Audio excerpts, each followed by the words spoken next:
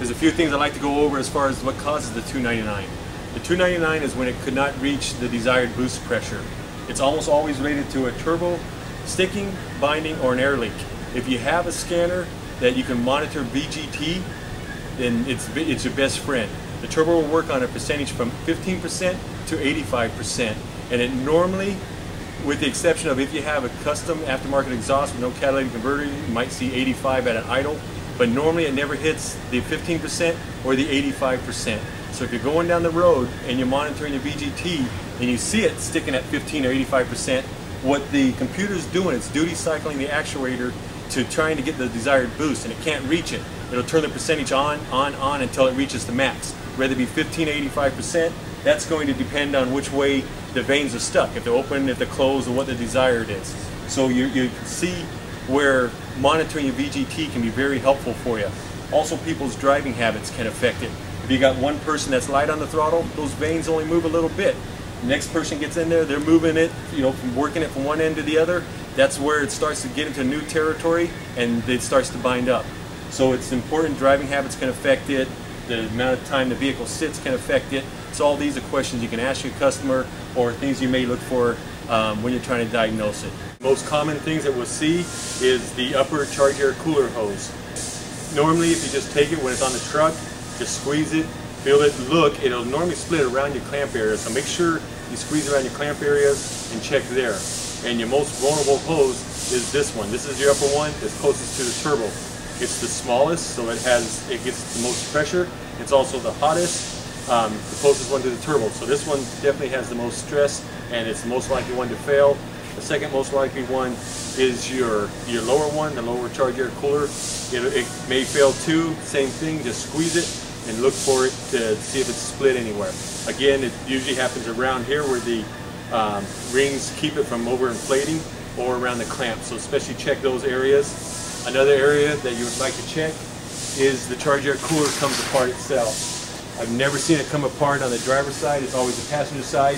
If you pull this back here and look down at the charge air cooler, you would normally see some kind of sign that it's coming apart. The charge air cooler is here. It looks kind of like an end of a radiator, and if it did come apart, you normally see the gasket. It's a normally an orange or a blue silicone seal, and it'll be popped out. What I always do is I start off with, anytime I do any threads, I'll always spray with WD-40. It's just a good practice to do. Also with a clamp, you want to mark it. The main part that you want to mark across the actuator helps. Also, if you make it in the housing, just make a line, some kind of scribe or something, just so you know where everything goes. It speeds up your reassembly process. Anyhow, with it marked and with the WD-40, I'll spray it around the entire clamp. It makes it come off a lot easier. That also works for when you're removing the turbo. If you spray, same thing, spray your threads, spray the clamp where it goes together here and on your exhaust downpipe here. It makes it a lot easier to get apart. They'll actually usually just come right off if the lubricants got through and made good penetration. You usually just separate, come off. No hassle, no problems. Anyhow, with the turbo off, loosen the clamp. What I do is I just separate it, and I just keep it open by putting the threads. I lock it against the shaft where it goes through, and that holds it open for me, makes it easier. With the clamp off, again, WD-40 along the seams. I lift it up, I hold it up here. You can hear it separating here, the tone changes. This is your unison ring. It's the area, if you see them, you want it to be nice and free like this. If it's free like this, if it's free and it moves, you have play, most likely you can get away with cleaning. If you had to pry it off, get a screwdriver in there, pry it off, or if you see that you don't have much movement in there, it's probably not going to help to clean up. Also, when you have it off, one of the things you want to look for is for anywhere where the shaft, the actuator is turning it, you want to look for any signs of wear inside here. This one doesn't look too bad. We'll reuse it. One of the ones that's bad, as you can see, is one that's worn to where it's more like a bean shape like this. This one's not real bad, but it's bad enough that I wouldn't chance using it again. So anyhow, with it apart, what we do now is we take all the vanes off.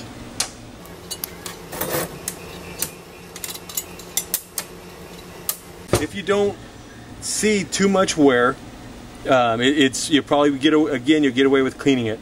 If you see gouges or the rust, you see heavy pitting to where it's actually deteriorated so bad that your vanes will bind up, I would not try to clean it. It's about time to replace it.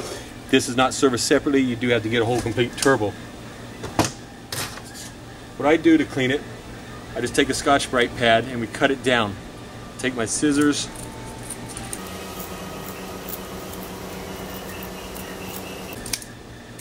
cut it down to where you have about a 1-inch surface area to help clean it. Then here we'll... Now the main thing we're looking for is any areas where the vanes are going to be any cause for them to bind. If it moves freely, if you don't see any heavy pitting, gouging, scoring, it's most likely going to be okay.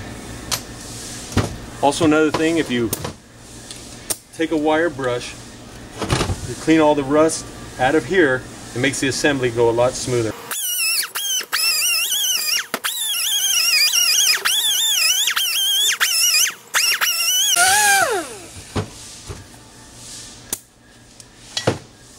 Okay, with it all cleaned off, we'll go ahead and blow it out.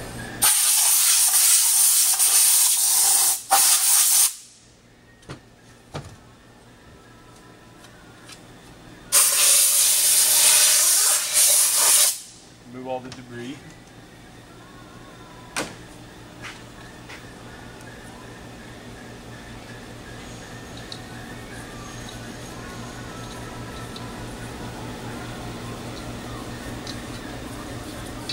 I put a coat of anti-seize around where the vanes are going to travel. Also on the shafts that they go on. Now, a lot of guys will clean these. That's up to you. I've been doing this for a few years. I've never found any benefit in cleaning them other than inspecting them. I mean, I've never had a problem with these other than heavy pitting. So that's what I look for. I look for heavy pitting. If I see that, they aren't serviced separately through Ford, so it's time to get another turbo.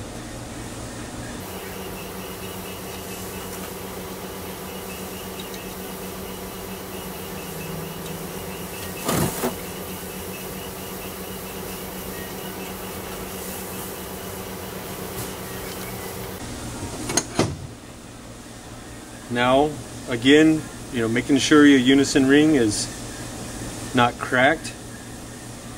It's rare that they crack,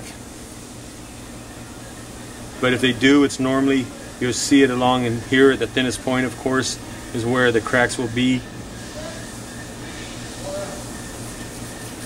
There's a lot of guys that clean these all up. Again, if you feel the need to, it's up to you. If you did have seizing along the center housing, I would suggest cleaning this up if you plan on reusing it. But most likely, if you had seizing along here, you'll also find out that this is too worn and it has to be replaced. So that's just how it's worked out for me. Now, the shaft where we marked it here, you're going to find out that's also where the shaft, where the actuator's turning it, and it's also where all this is going to line up. We look at our mark here.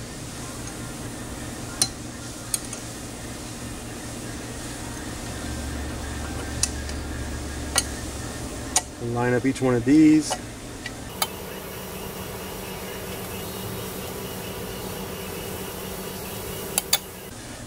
Check for movement. I don't feel any binding. I'm pushing down on it. Don't feel any binding. Don't feel any problems. Now on here, same thing. Pretty much, depending on which style you have, the only contact area you can see is here. So that's what we want to pay attention to as we clean it. You can either go with your wire brush, or you can use the Scotch-Brite pad, whichever works out best for you.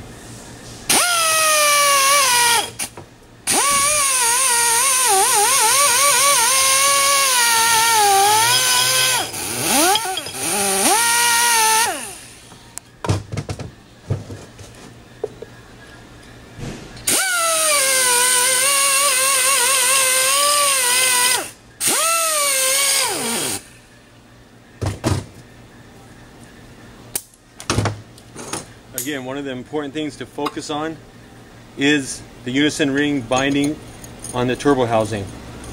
If it's moving freely here, it's going to move freely going down the road.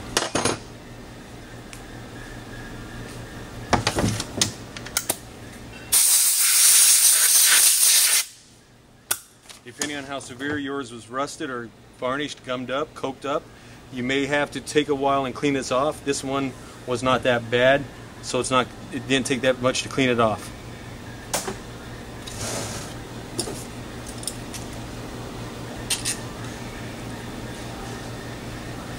You can lay your ring back on, lining up your marks that we did before.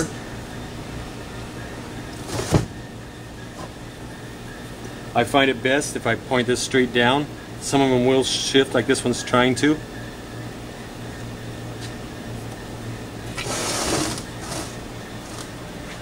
The two places that we have to line up is the dowel that lines up here in the body, and also your unison ring with the actuator rod.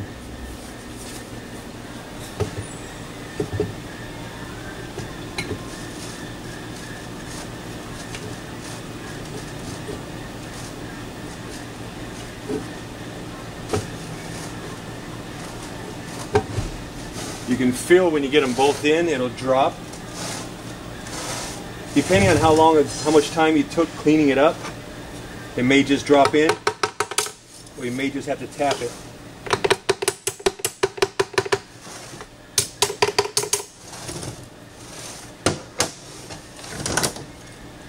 It should not take that much effort to get it to go down.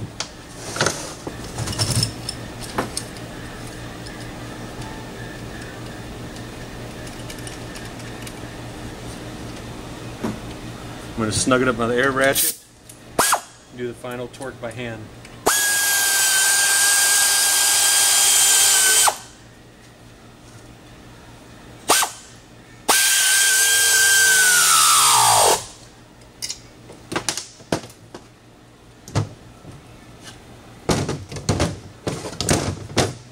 Check, make sure there's no binding, making sure that it spins freely. That way I know I have it assembled properly. And there's another way too. If you want to verify that you have your unison ring lined up, take off the snap ring back here.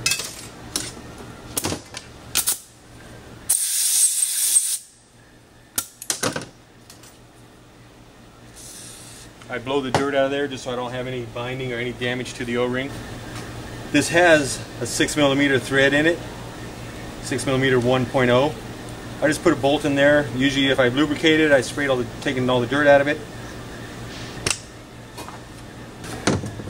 Okay, with the back of this off, you're able to see what the actuator is moving as it goes down the road. I take a magnet, I can push it back and forth. It should move freely. Pretty much, there's not much effort, not much resistance. And also if you look inside the turbo, you can see down the exhaust, you can see it moving. So I know I have it aligned. I know it's going to work when it goes back down the road.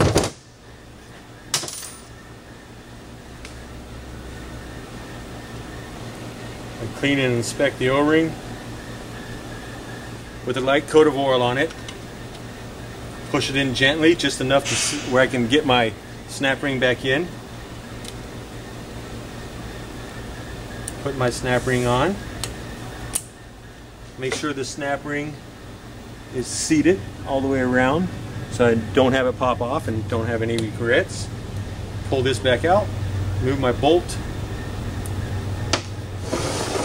I'll reinstall the actuator and it's ready to be installed back on the vehicle.